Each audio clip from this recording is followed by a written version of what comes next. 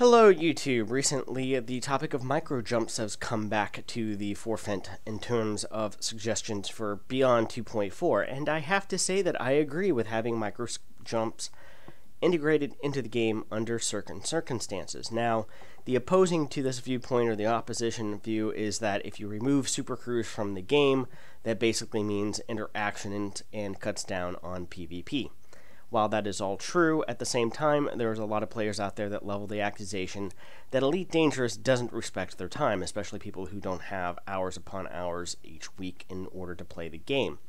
And that is also a fair point, especially given that loading screens tend to be 50 seconds to a minute long, and if you have to jump 30 times, that means that you're essentially spending 30 minutes in front of loading screens. And I can understand where people are coming from that.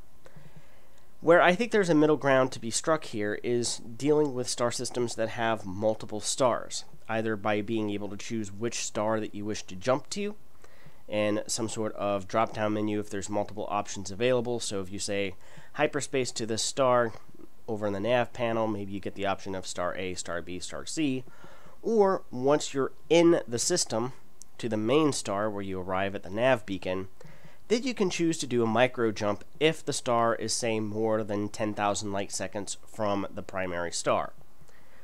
Maybe that's 27,000 light seconds, but what this would eliminate is those treks where you jump into a system and then the next star over where you have to go that actually contains the planets and the station and the population is something like 300,000 light seconds away.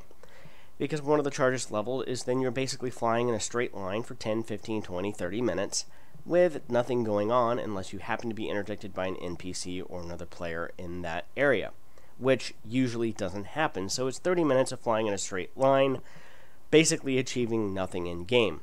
And I can sort of understand where those people are coming from. So I think that supporting some sort of micro jump for distances beyond, I don't know, 20,000 light seconds from a star should be something that should seriously be looked at as a quality of life improvement and looked at being seriously added to the game post 2.4.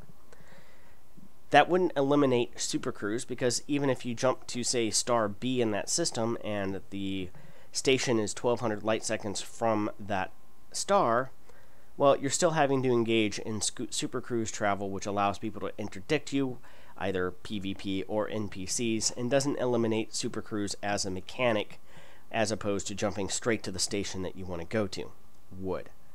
So that's kind of my thoughts on where they should go when it comes to the micro jump and supercruise debate, or versus supercruise. Because originally, if you look at some of the original gameplay, I don't say gameplay trailers, but some of the cinematic footage, they kind of were going to go with this jump point-to-point jump mechanic.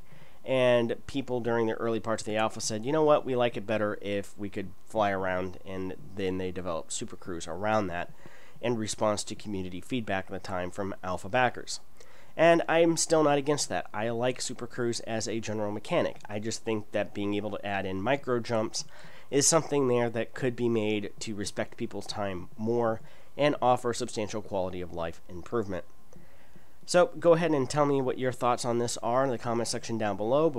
Be sure to like, subscribe, tell me how I'm wrong, downvote the video, whatever it is that you do. And there will be more Elite Dangerous content coming onto my channel when 2.4 beta goes live later this month.